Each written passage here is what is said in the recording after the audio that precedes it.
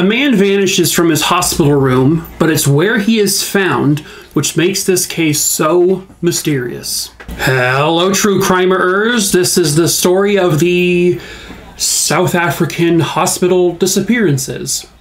Viewer discretion is advised.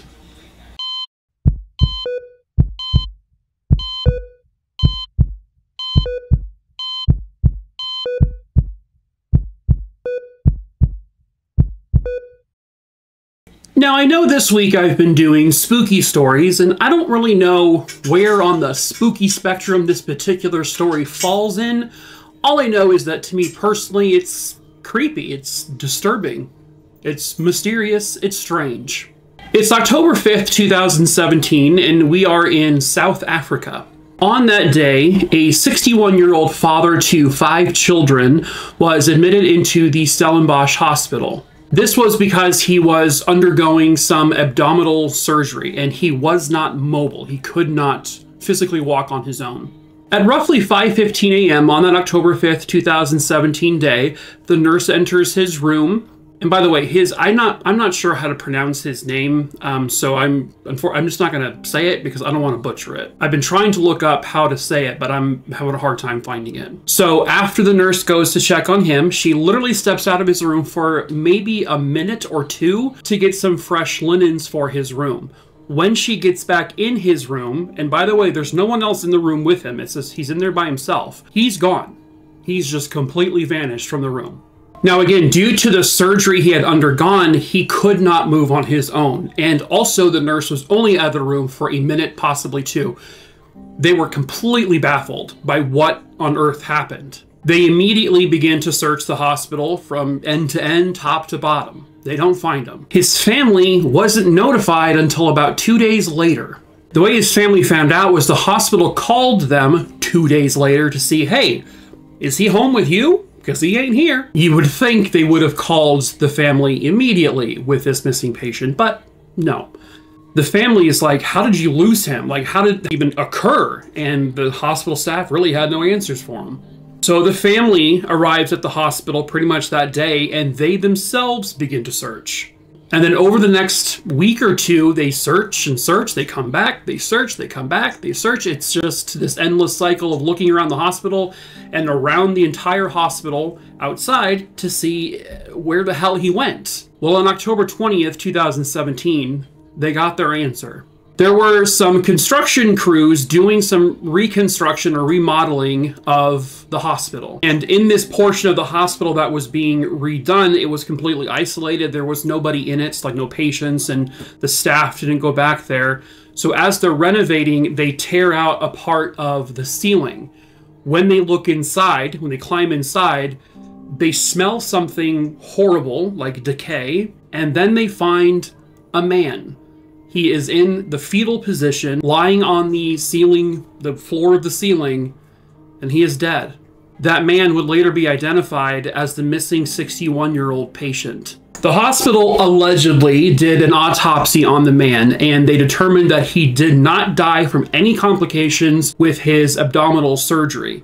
They also told the family that he did not die of any natural causes. All they really said was he died of unknown reasons. They could not figure out how he died and what caused his death. They also could not figure out how a man who could not walk due to a surgery managed to not only get up out of his bed and walk somewhere, but climb into a ceiling, and then what? I don't even know what happened to him at that point. Not to mention the nurse was only out of his room for like 2 minutes tops. Like, he couldn't have moved that fast. There has never been a single explanation as to how that man got up in that ceiling. If this was a scenario in which the nurse left and came back like an hour or two later, I could understand, okay, maybe someone killed him, put him in the ceiling. But that's not what happened. She was right outside the door. No one entered the room. I don't know about windows and all that. I'm not sure if they determined if any of the windows were opened or not. But again, it was such a quick amount of time. How did he get up there? The story quickly became, well, paranormal, because there was no explanation for how he died or how he left his hospital room or how he got into that ceiling. People were just like, this is some kind of paranormal event. Was he killed by a ghost, a spirit? Was he killed by something else that we're not even aware of, you know? It's kind of that where people go when they don't know what happens, they kind of think, well, maybe it's something unnatural. This was not an isolated incident, because in 2019, it happened again. This time in a different part of South Africa at the Mahatma Gandhi Memorial Hospital. A man was admitted into the hospital because he had recently got into a construction accident and he broke his leg. He also couldn't walk. So his leg injury was so bad that he was going to require surgery, but it was not a surgery that this hospital could do. And so the plan was that he was going to be admitted into this hospital until they can get him transferred to the next one for his surgery. And again, they reiterated he was not mobile. He could not walk on his own. As he is there in that hospital, basically waiting for his transfer, his family comes to visit him. He's in great spirits. Everything is fine. There, you know, the surgery is likely going to go very well, and there's nothing to worry about. His family leaves, then they never see him again. Now, I don't know if there's any stories in which, like, someone entered the room, then left, then came back within a few minutes, and he was gone. I'm not sure. That doesn't really seem to apply here. However, one day, a nurse goes to check on him in his room, a room he had by himself. This patient was gone, missing. He vanished. So, like with the other hospital, they began to search the hospital. Top to bottom, end to end. Where is this guy? Where did he go? How did he get out of here?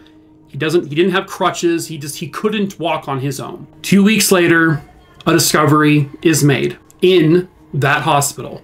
There was some hospital staff who were, I guess, in this storage room closet type thing, and they noticed some kind of like liquid building up in a corner in one of the ceiling tiles, and it was beginning to drip, like a liquid was dripping, and they were smelling this really strong odor coming from that area. So the staff will climb up, they'll prop open the ceiling, and what do they find? They find a man in a fetal position, lying on the ground of the ceiling, dead. Once again, an autopsy was performed. Once again, they determined that his death was not related to his leg injury, was not natural. He didn't die of a heart attack or anything like that. Once again, they ruled that he died of unknown reasons. This was an unexplained death, just like with the first patient at a different hospital. Two different men, two different hospitals, 2 years apart, are both immobile. They cannot move on their own. Both of them vanish without a trace from their hospital rooms where they are bedridden. And then several weeks later, each of them is found inside the ceiling in a fetal position, both having died of unnatural reasons. And this may not have been the only two occurrences. So there is a book, I guess, called Autopsy, written by Professor Blumenthal, was the guy's name. And in this book, he tells of another story from the same area in South Africa. I don't know. I think it was at a, they said it was at a, an academic hospital. So this was not one, you know, the other two that were mentioned already. But a man had been admitted into the hospital with severe chest pains. Well, this man, who was probably more mobile than the other two were, but this man, just like the other two, poofs into thin air. He's gone. He vanishes from his hospital room. Later on, they find the man dead in the rafters of the building. Next to him is a single cigarette butt. He too died of unnatural reasons, unknown origins. Is he connected to the other two? It's not really known. But there is just something so unnerving about it because there is no explanation as to how these men left their hospital bed and got into the ceiling without being heard or seen by anyone, and then just managing to climb in it, again, when they really physically weren't able to, and then just dying of unknown reasons. I mean, it's just so bizarre. Is this some weird serial killer who has this very specific thing? Well, they weren't murdered. There was nothing to indicate any kind of homicide took place. How did it happen? How did those men get in the ceiling? It's never been explained. No one has ever come up with an answer. There's really no theories other than people saying, we don't have any logical reasons, so it's gotta be paranormal. It's gotta be ghosts, demons, something from the other side, aliens maybe. It just doesn't make sense. It's so odd. It's just so, it's flabbergasting. is what it is. What do you guys think? Do you have any reasons? Do you have any explanations? Do you think you know how this happened? How these two men died? How they got into those ceilings? Any ideas at all? Feel free to discuss that in the comments. Even I don't even know where to begin. I don't know. If it was an isolated incident, I mean, I can be like, okay, let's figure out a way this guy managed to get up there. But the fact that it happened twice, it's just so weird. But really, that's it for this story. I just, I felt like sharing it with you guys. I thought it was interesting. So again, let me know what you guys think. But hey, if you're new to this channel, hi, my name is Mike. I normally tell true crime stories here on YouTube. This week I've been telling spookier or stranger stories, I guess you could say. So feel free to subscribe, give the video a like so more people can see the videos. And yeah, I also tell short form true crime stories and the occasional spooky story over on TikTok. I have 2 different pages. The links to those pages are in the link tree in the description of this video below, so it's easy to find. Also in that link tree, you will find my merch store. We sell like t-shirts and hoodies and stuff. Nothing super duper fancy, but it's there if you want. We do ship all over the entire world, so feel free to check it out. And then lastly, if there's a case you want me to cover or a spooky story, feel free to send me an email. My email's listed below in the description as well. Just the name of the place or the person, where it happened, when it happened, however it works with what you're recommending. And I'll add it to my list. The list has got over 6,300 names on it or cases on it. I can't promise you when I'll cover that one, as I typically pick my cases at random, but I will get to it eventually, I promise. So, yeah, that is it for this video, True Crime Baroony Doony Dingleberry Dongs, and we shall see you for the next video, whenever that is. I don't know.